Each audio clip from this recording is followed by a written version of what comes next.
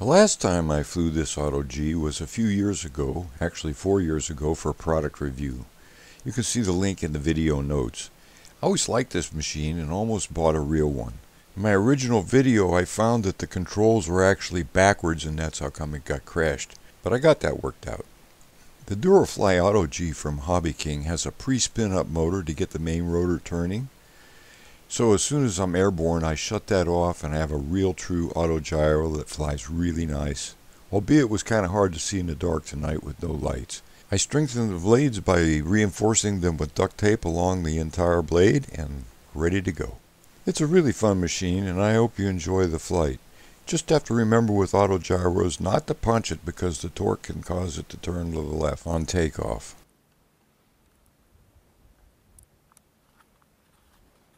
Well, I haven't flown this auto-gyro in a long time.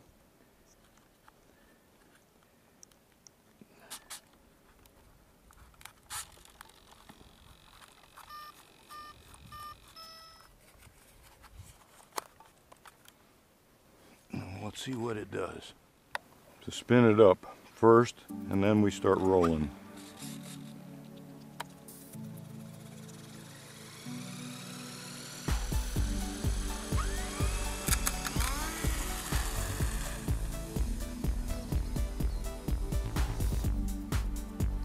Shut off the motor.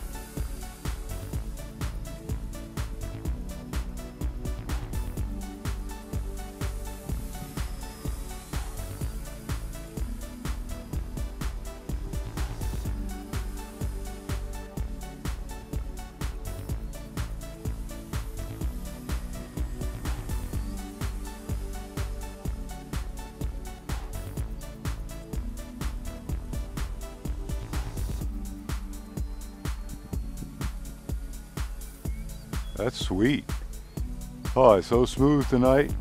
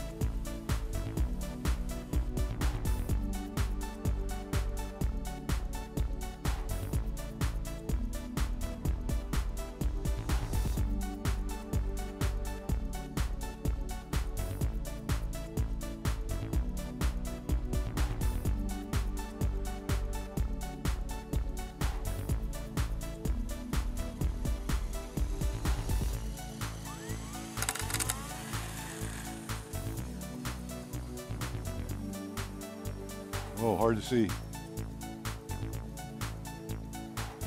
I can hardly see it. Yeah, this is probably not a good idea. It's too dark. No lights on this baby. Maybe I better slow down and get closer here.